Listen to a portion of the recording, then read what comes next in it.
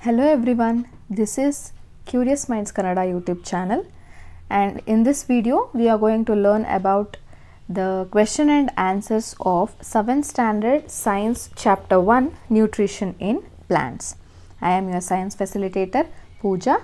Come, let's start the video. Exercise question number 1. Why do organisms take food? Answer: organisms take food to get energy for growth and maintenance of their body. Second question. Distinguish between a parasite and a saprotroph. Answer: parasite. These organisms derive nutrition from other host organisms. Example: Cuscuta. Saprotroph. These organisms derive nutrition from dead and decaying organisms. Example: mushroom. Third question. How would you test the presence of starch in leaves? Answer: put some drops of iodine solution on a leaf. If it turns to blue-black, this shows the presence of starch in leaves. Fourth question. Give a brief description of the process of synthesis of food in green plants.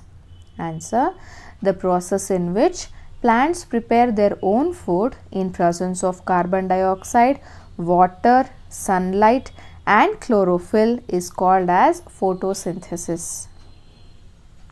Fifth question. Show with the help of a sketch that plants are the ultimate source of food.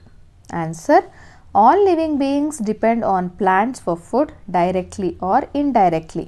Example: plants depend on plants, deer, lion. That means deer eat plants and deer will be eaten by lion.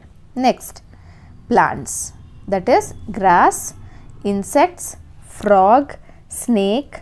Lastly, the eagle. That means plants will be eaten by insects, frog will eat insects, snake will eat frog and eagle is going to eat snake. Sixth question. Fill in the blanks. First one. Green plants are called dash since they synthesize their own food. Answer: autotrophs. Second one. The food synthesized by plants is stored as dash. Answer: starch. C. In photosynthesis, solar energy is absorbed by the pigment called dash. Answer: chlorophyll. D. During photosynthesis, plants take in dash and release dash gas. Answer: carbon dioxide and oxygen. Seventh question. Name the following. First one. A parasitic plant with yellow, slender and branch stem. Answer is Cuscuta, that is amarbel.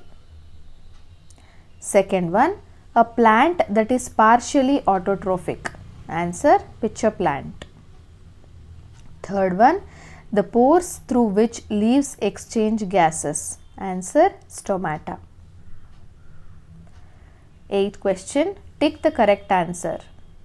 First one. Cuscuta is an example of 1. Autotroph, 2. Parasite, 3. Saprotroph, 4. Host. The correct answer is option 2. Parasite. B. The plant which traps and feeds on insects is 1. Cuscuta, second one China rose, third one pitcher plant, fourth one rose. Correct answer is option 3. Pitcher plant. Ninth question. Match the items given in column 1 with those in column 2. Column 1 and column 2, here I have given the matched one. Chlorophyll, leaf, nitrogen, rhizobium, Cuscuta, parasite, animals, heterotrophs, insects, pitcher plants. 10th question. Mark T if the statement is true and F if it is false. First one. Carbon dioxide is released during photosynthesis. It is false. Second one, plants which synthesize their own food are called saprotrophs. Answer, false. Third one, the product of photosynthesis is not a protein. Answer is true. Fourth one, solar energy is converted into chemical energy during photosynthesis. Answer is true. 11th one, choose the correct option from the following. Which part of the plant takes in carbon dioxide from the air for photosynthesis? Option 1, root hair. Option 2, stomata. Option 3, leaf veins. Option 4, petals. The correct answer is option 2, stomata. 12th question. Choose the correct option from the following. Plants take carbon dioxide from the atmosphere mainly through their option 1, roots. Option 2, stem. Option 3, flowers. Option 4, leaves. The correct answer is option 4, leaves. 13th question. Why do farmers grow many fruits and vegetable crops inside large greenhouses? What are the advantages to the farmers? Answer. By growing fruits and vegetables inside large greenhouses, their growth can be improved as the weather, temperature, growing seasons can be optimized.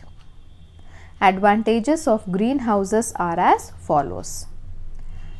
Pest control, temperature, sunlight and humidity can be regulated as per the crop's requirement. Increased crop production and growing healthy plants. So these are the answers for the question given in your Science NCERT textbook. I hope this video is helpful for you all. If yes, please like our video and share it. If you have not yet subscribed our channel, please subscribe it. Thank you.